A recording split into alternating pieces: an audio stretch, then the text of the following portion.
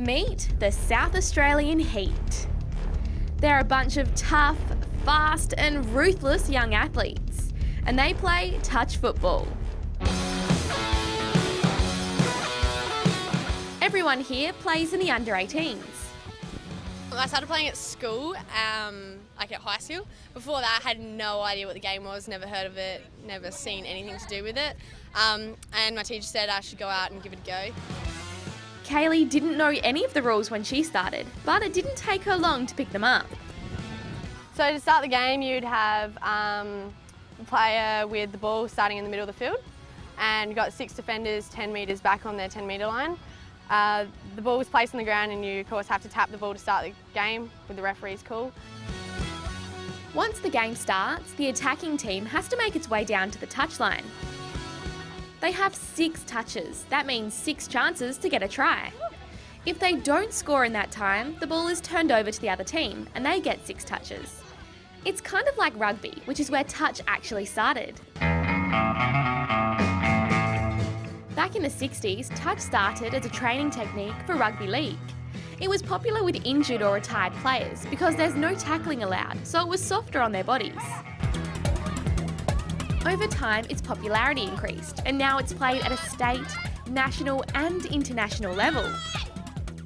It's a really tiring game. It's a lot of fitness that you work towards when you go to tournaments.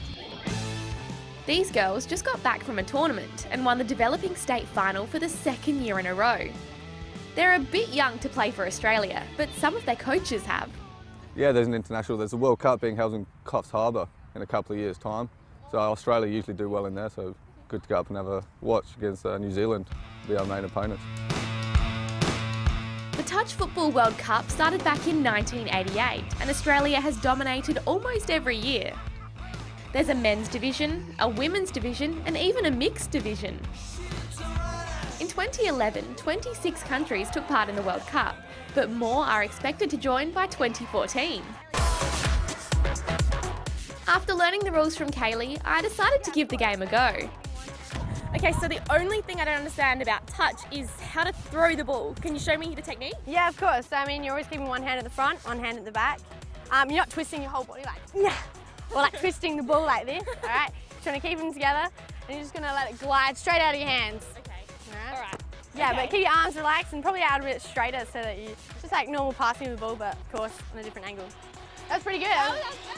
Okay, well, I might need a bit of practice before I get to their level.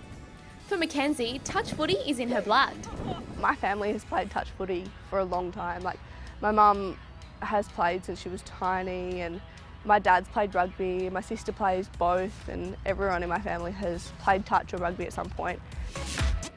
It's pretty easy to get out and try it if you know the right way to do it. So if a kid wanted to get involved in touch, what's the best way to go about it? I guess you go on the internet and search. I mean, Touch Football Australia website would be a good place to start. They would have a list of all the places. So yeah, get in local. I mean, there's always a place down the road you could go play and stuff like that, local park and stuff. So yeah, definitely just go ahead and do that.